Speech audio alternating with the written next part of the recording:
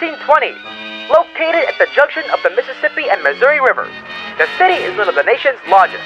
It's both a busy riverport and a major train hub. The recent enactment of national prohibition promises to bring great change, for better or for worse.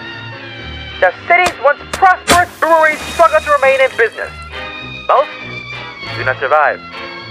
But an emerging underground industry begins filling the gaps, or the tap, as it were. Meanwhile, restaurateur Atlas May owns and operates a modest niche within the city, the Little Daisy Cafe. But his unamusing establishment happens to also be a portal into the extensive maze of limestone caves below St. Louis. And by all accounts, Atlas is an opportunist. Soon, though St. Louis is dry on the surface, there was a wellspring underground. A club-shaped pin worn under the collar or inside the lapel grants trusted patrons access to this subterranean place, the Lackadaisy Speakeasy. The location of St. Louis in the middle of the country means illegal liquor flows in by numerous routes.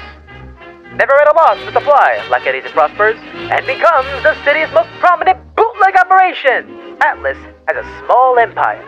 But as prohibition persists, formidable rivals begin to emerge. The competition is anything but friendly. Enemies lurk around every corner. And in 1926, Atlas meets a violent end. Lackadaisy falls into the hands of his widow, Mitzi May.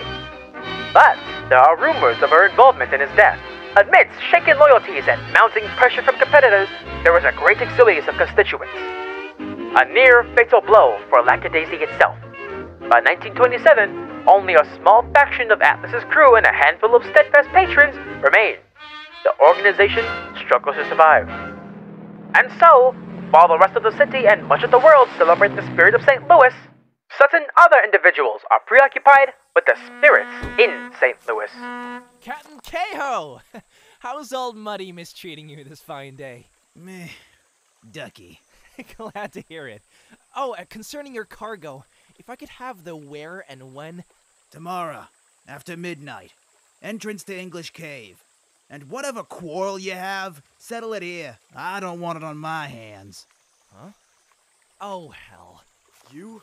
Again? Oh, come on. Just how much liquor do you need to sustain that riverside shanty you call an establishment? All of it. Didn't you swallow enough teeth last time we talked about this? As a matter of fact, I did. But I bet I still have more than you. Overdressed mosquito. Hey, that's a clever trick. What are you doing? I think we're gonna go for a ride. This doesn't mean I won't be making that pickup. We got any rope or anything in that truck? Nah. Got a toolbox, though. Why the special treatment, guys? Can you just bash me over the head with something and, call it a day? Well, Avril's in a bad mood today, 'cause one of the pigs gone mad and we had to shoot it. Ugh. I guess that makes you my travel companion. I'll call you Frothy. So, Frothy, where do you suppose we're going?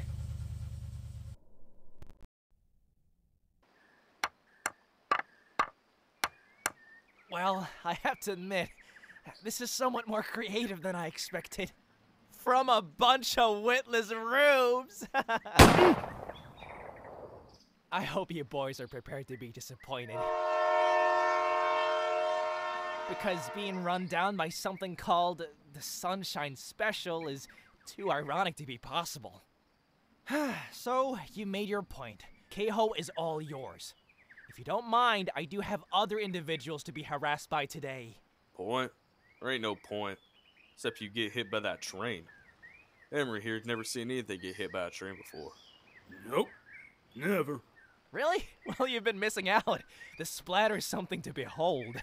It's really quite, spectacular. And, since it's a special occasion, why not maximize the carnage? That is, I think you may have just enough time to add a certain pig to the mix? Well, that is an idea. Careful. He's a tricky one. No, he ain't. He's an idiot. Can't take a mad pig to the market anyhow. Might as well get rid of 2 crackpots with 1 train. Like Ma would say.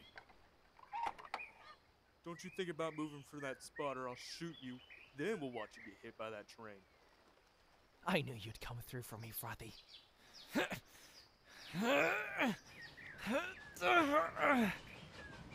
Damn!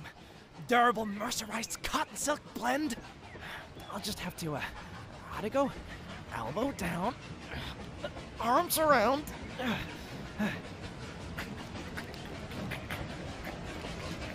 That's a lot of movement for someone ain't supposed to be moving. Oh, I can't help it. I have a condition. Not for much longer.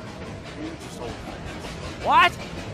You'll have to speak louder and stop vibrating. I can't make out what you're saying. What? I said...